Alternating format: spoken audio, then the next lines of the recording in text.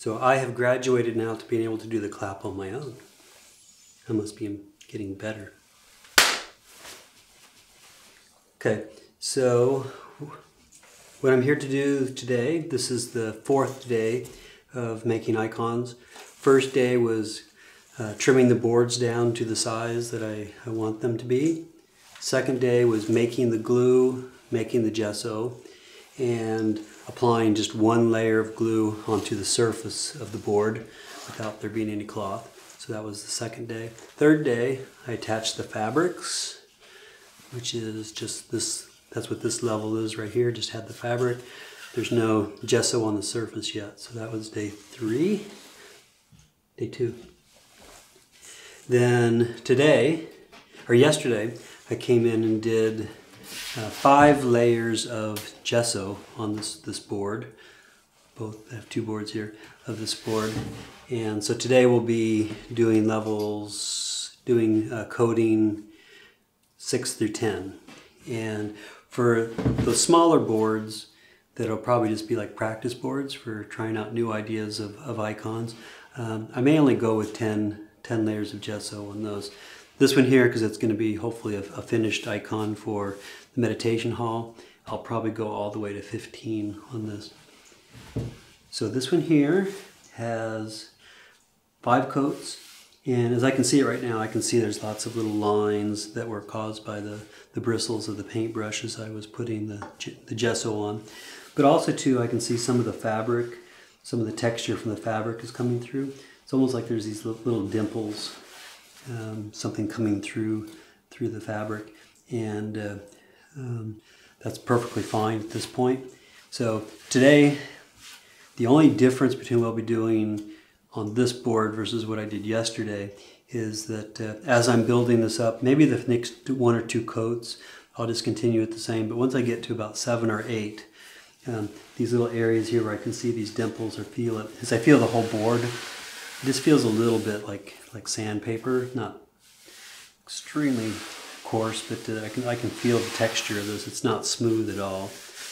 And so as I do like coat 7 or 8, after it's 90% dry, it's kind of like this board over here. It's still a little tacky. Wouldn't do it on that one yet. But I'll come over just with a finger or 2 and just very lightly sort of go over and smooth out the surface. And as the gesso is about 90% dry or a little bit more, it still is, you can still move it around just slightly on the surface. And so I'll be with just very lightly with my finger trying to smooth out some of those dimples and little imperfections where I have too much gesso in certain areas.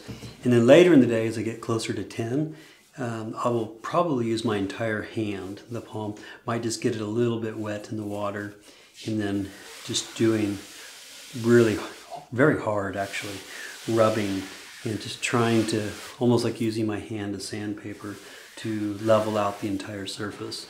And so that would be the process of what I'm doing today.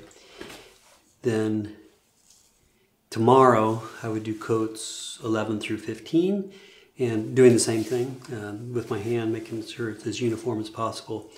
So that would be day 5. And then day 6, after it's all dry, I would come in with some very, very fine sandpaper. Here's some coarser sandpaper I was just using to do the edges. But I would take something like, probably starting off with like something around 250 grit paper. And depending on how smooth I had it with my hands, but going over something really smooth, and maybe even going up as high as like 1,000 grit sandpaper, just slowly working it up. And I don't know if I mentioned this before, but at a certain level, like a professional icon board would look almost like marble, polished marble, just really quite beautiful and almost mirror-like. I actually kind of like the scratches left in from the sandpaper. It gives it texture, and it's kind of an appearance that I like. It kind of brings in the element of dukkha, that life isn't always perfect. And I think that imperfection adds character, but it also is, I think it's sometimes beautiful. So This is heated. The gesso, so just heating it in the water there. And it's a little runnier than I would have worked. Oh, actually, before I do this, what I normally do is just with a little bit of this hot water, just introduce a little bit of moisture, just barely touching this paintbrush in the water there, so almost nothing comes out. But just getting the surface wet from the last time before it dried, after it dried. And I think what is happening here when I do this is that you're just making the surface a little more receptive to the next layer of gesso.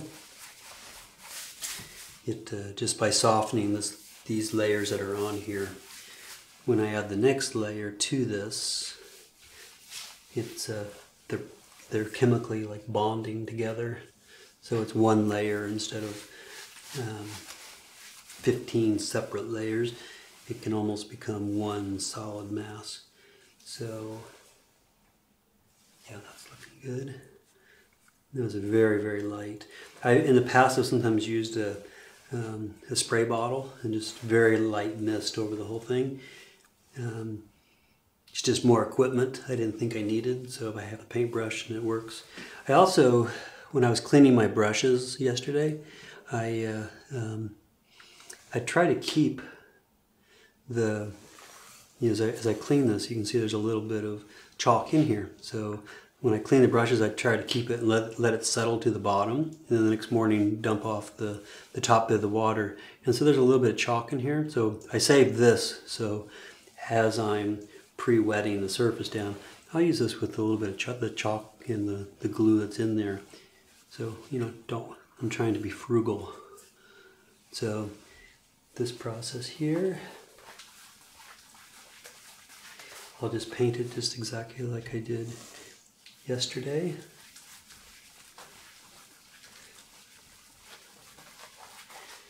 I do try to alternate which direction that I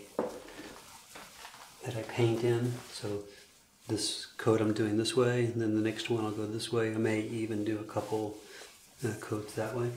I'm going to clean up a little mess here that I made. I just use the scrap fabric that I had here. A little bit of hot water. This will be potentially a finished board there, so I'm just going to get that off. Come back to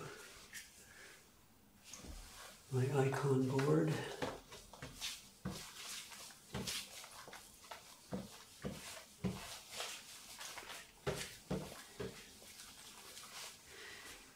The paintbrush is getting kind of, there we go.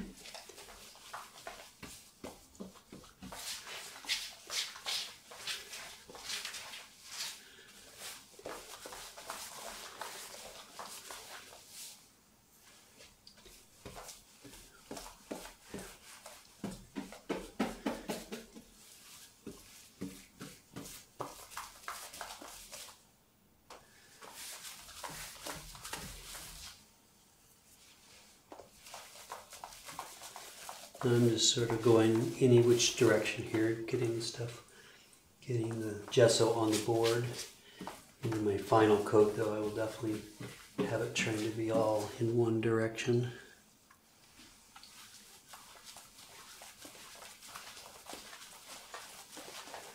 I'm just trying to get as fairly even coat as I can possibly get over the whole board.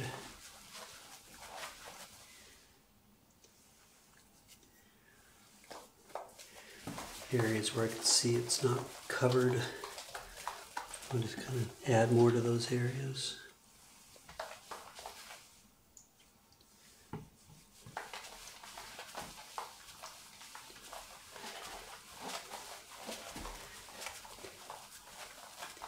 Okay, I think that's going to be enough. Then I'll just add a little bit of moisture so I can move the gesso around a little bit here, but I'll try to get this layer all going. Brush strokes in this direction. And I'm just trying to avoid creating any places where there's obviously uneven amounts of gesso. I don't want to get some places that don't have any or are missing skipping areas, and then having some areas build up too high.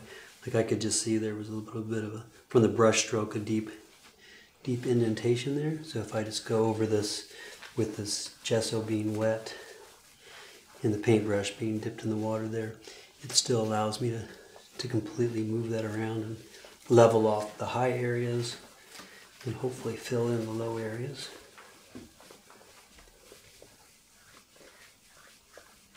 Now Father Damien was telling me that even though I'm just doing this one time here, because I've been adding more and more, this actually may constitute, say, two layers of gesso that I've done, even though it was still kind of wet.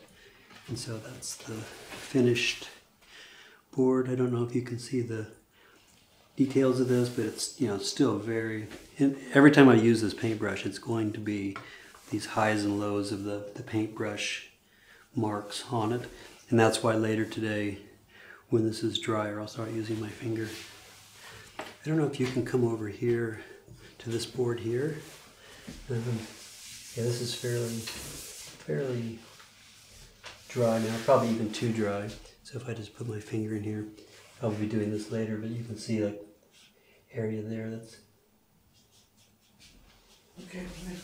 Yeah, so that's too much to do that. But there's yes, like areas right here. You can see the dimples, and so as I just very lightly, I won't try to get them all out the very first time, but I can level out some of them. Yeah, so like I can feel here, I put water, it's kind of tacky right there. So I'm actually kind of moving some of the, very lightly, able to move some of the gesso on the surface. Like over here where there's those dimples, because this is dry. So even here, actually before I do my next layer, I think I'm going to go over all of these boards dry completely.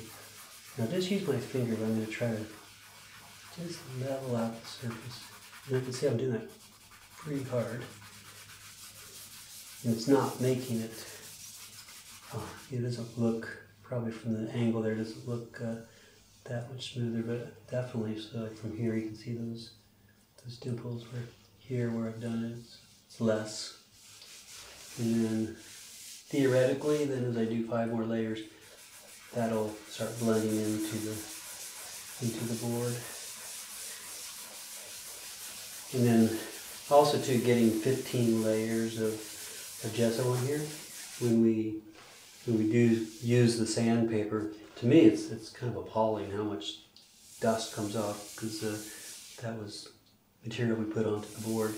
But I think you're doing 15 layers just so when you do sand it, you used to have 5 or 6 still left on the board maybe.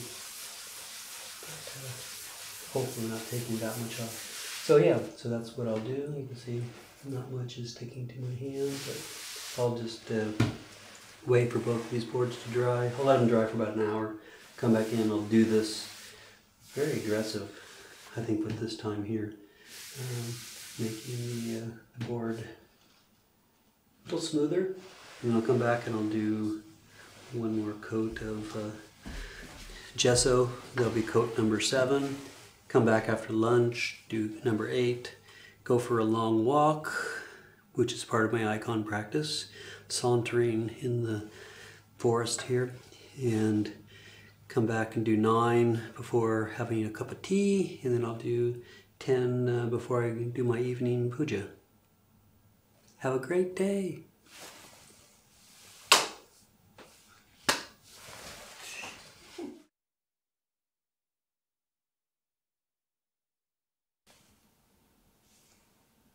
Okay, so now I can come back. Oh, you're starting again? No, not okay. Starting again. Okay, let me stop. No, don't stop.